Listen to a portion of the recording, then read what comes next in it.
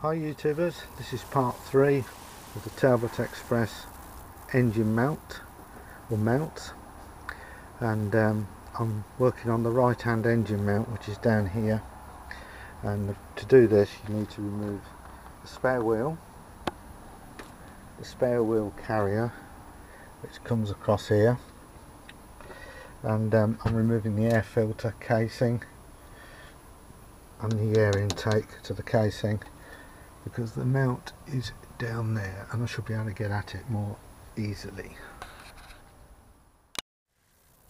This is what the engine mount looks like. Engine gearbox mount on the right hand side, and the new one is modified, and the modification is the unit is all in one like this. So I'm going to have to jack the engine up and loosen the bolts and just see what happens. You don't actually need to remove this totally. If you undo the air intake, which is here, you know, this vent here to the filter, and twist it round, you can get at it now. Okay, the engine mount is off. This is the old one, which is, this bit's got to come off, that goes on the engine or gearbox, and it's a two-part one, and the new one, the modified one, is a single part one like that. Looks completely. This has got some cracks in it there and there, and not too bad a job to get it off. I shall lubricate the bolts before they go back in, so they're a bit easier.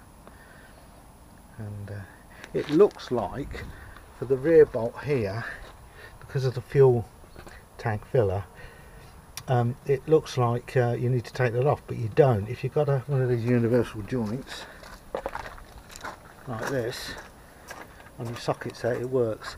Now the sockets I'm using size wise, if I can find it, 17mm, an 18mm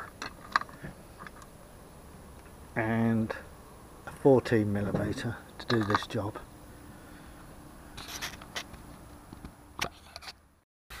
Well, that's it mounted, and this one at the back can be a bit of a bugger because that's a fuel pipe filler, and the only other one which is awkward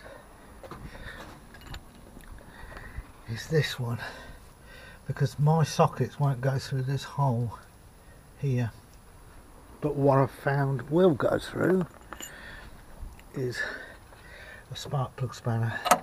It's not the correct size, but it, I should be able to tighten it up reasonably well now, and it's raised the engine quite a bit in the engine compartment. It just shows you how much the old one has sagged.